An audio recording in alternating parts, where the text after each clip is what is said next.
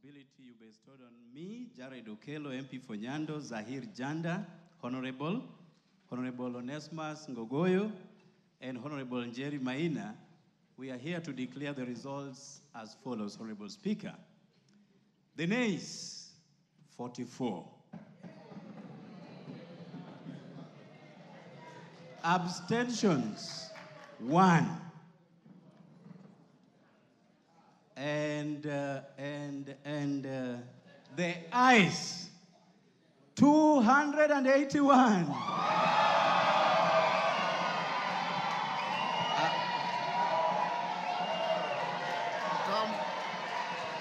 Come forward.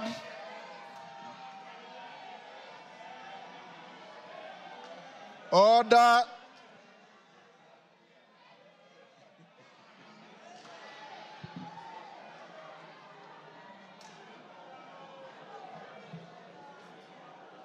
Take your seats. Order, members, order. The House is still in session. Tellers, take your seats. Bensouda, take your seat.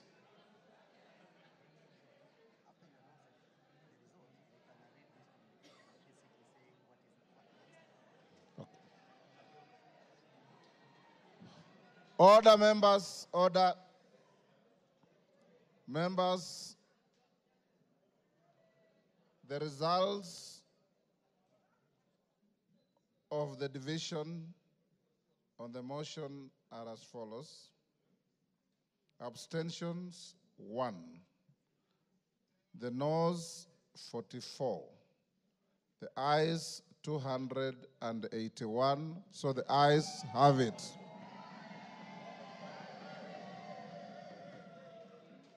And the results brought to the Speaker are duly signed by all the 4 nominated tellers. Honourable members, I have a short communication following that.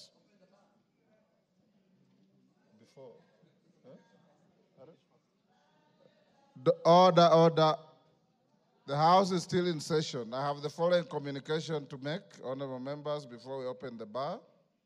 On the decision of the National Assembly, on the special motion on the proposed removal from office by impeachment of His Excellency Rigathi Gachagua, the Deputy President of the Republic of Kenya. Honourable members, as I had guided the House earlier in today's sitting, Article 145(2) of the Constitution sets a threshold of at least 2/3 of the members of the National Assembly to vote in support of a special motion for proposed removal by impeachment of the Deputy President of the Republic for the motion to be carried.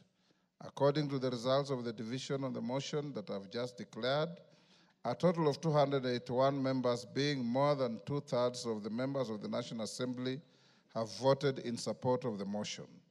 Article 145(2)(a) of the Constitution provides that, I quote, if a motion under Clause 1 is supported by at least 2/3 of all members of the National Assembly, the Speaker shall inform the Speaker of the Senate of the resolution within 2 days.